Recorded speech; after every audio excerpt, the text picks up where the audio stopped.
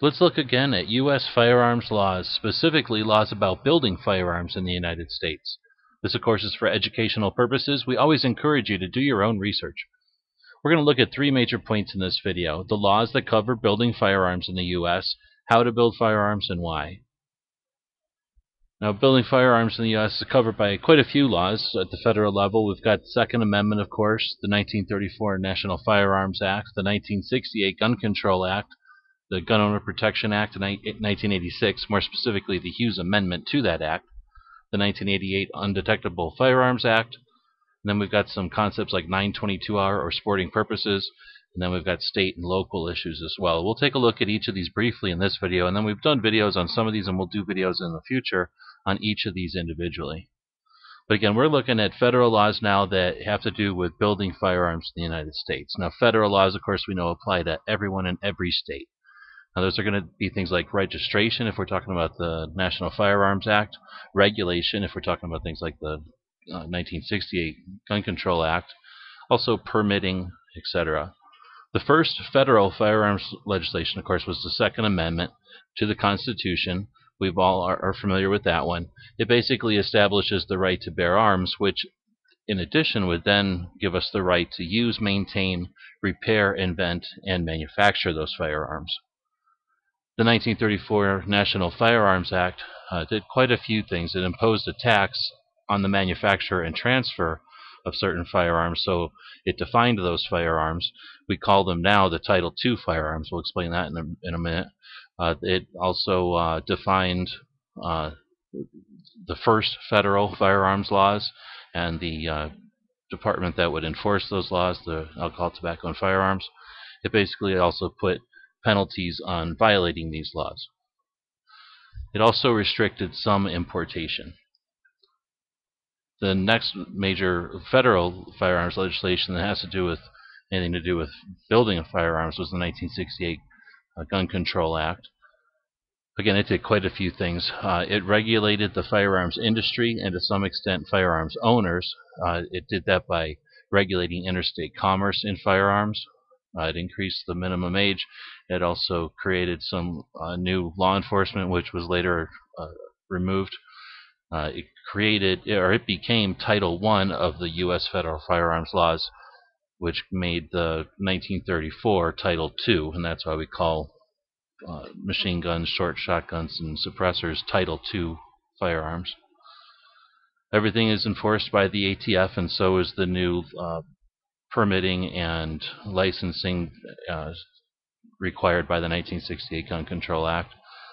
The thing that's important for building firearms one of the things that's important for building firearms from the 1968 Gun Control Act is the sporting purpose test, which had to do with importation of firearms, but was also used and interpreted in many different ways since then.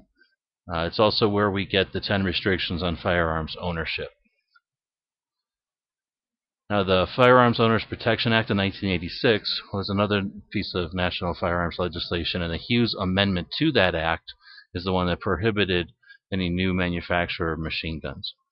The Undetectable Firearms Act of 1988 was created under the fear of plastic firearms, and it does affect the manufacture of firearms to some extent.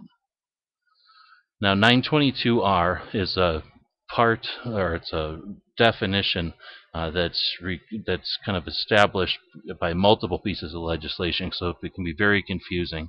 It was basically created by the sporting purpose test, which was necessitated by the 1968 Gun Control Act by importing those rifles.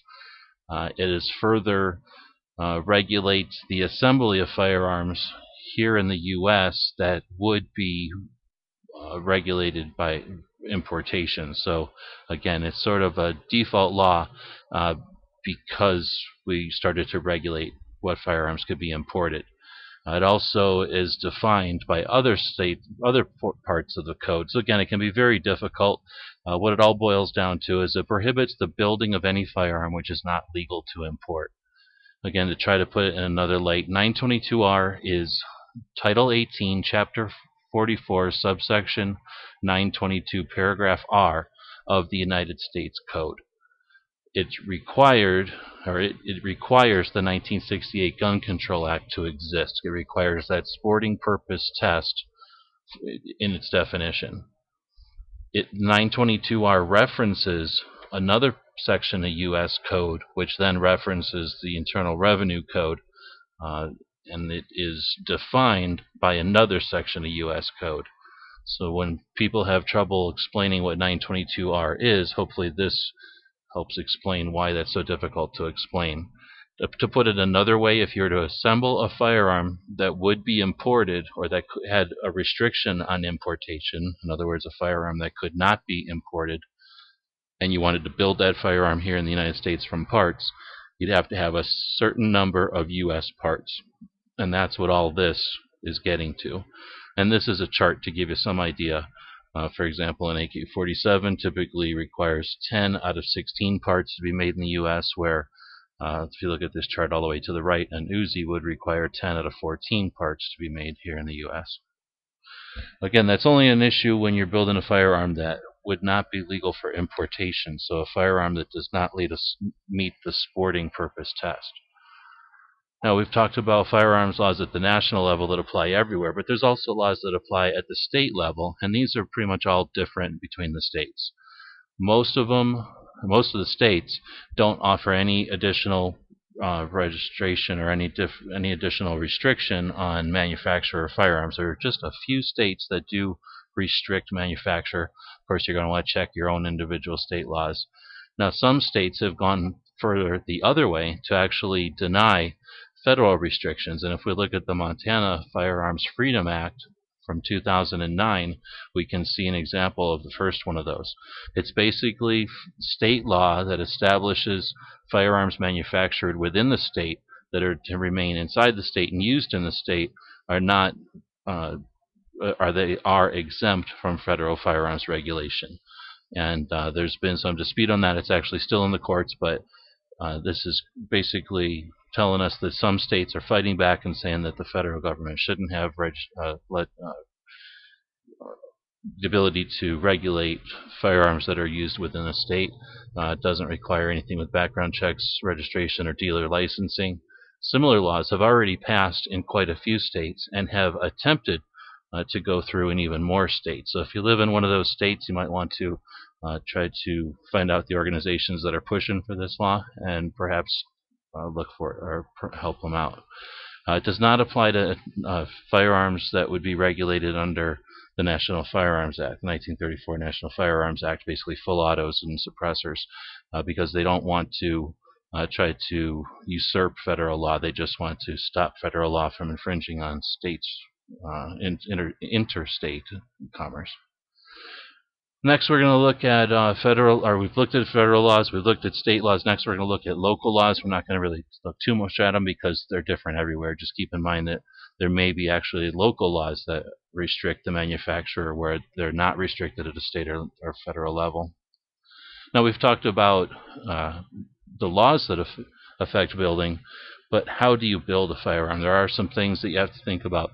As far as laws go, if you're going to make a firearm for profit, if you're going to sell the firearms to other people, you need to become a licensed manufacturer, which is a type of an FFL, a federal firearms license. You're going to need to be aware of things like serial numbers, bookkeeping, and that kind of thing.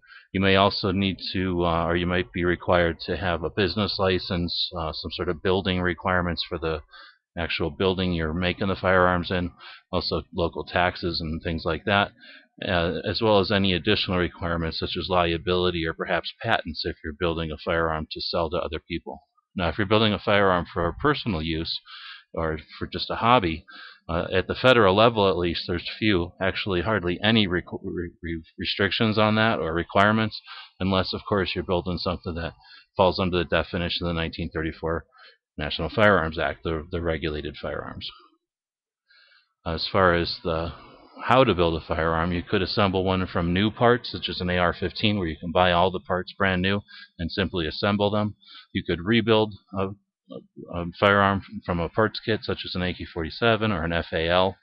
You could rebuild, refurbish, or modify parts to build your own unique firearm. And then, of course, you can always start from scratch. We could go into a lot of depth on how to build firearms. We just wanted to talk or touch on that here. As far as why we'd want to build a firearm, again, the tradition of building firearms goes back to the beginning of the United States. We've had a lot of innovation and innovation here in the States as well.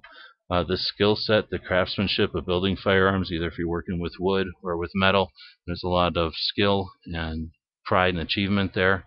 Of course, tackling new challenges, innovation has always been, again, part of the U.S. pride.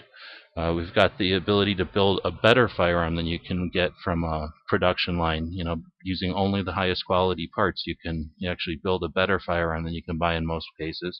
A lot of times, if you go the other way, you can build one that's less expensive than maybe a typical off-the-shelf type of firearm. There's a lot of history in firearms. A lot of putting them back together can be great for a collector, historian, and then, of course, the security that you have when you are able to put together your own firearms at low cost. You can afford to buy either more ammunition or other supplies or more firearms to keep the family and homestead secure. And then, of course, fun. It's a lot of fun to put together firearms, and I'm sure I've missed things in this list, but we're allowed to just have fun sometimes, and building firearms and taking them out shooting is a lot of fun. What does the future hold? Is this all there is? No, of course it's not. Laws have changed. Laws will change. Work towards getting rid of the laws that we don't like, and work towards getting basically laws taken off the books so we can do the things that we like to do and have fun. Here's some links that we use to put this together. Hopefully this encourages other people to put things like this together and things that they're passionate about, get the information out there. That's how we use the internet and things like this to our advantage. We always recommend that you support the organizations that support our freedom. Do your part to support the U.S. economy. Build a compliant firearm here in the U.S. We post information like this on our websites. We always thank you for your support. And as always, thanks for watching.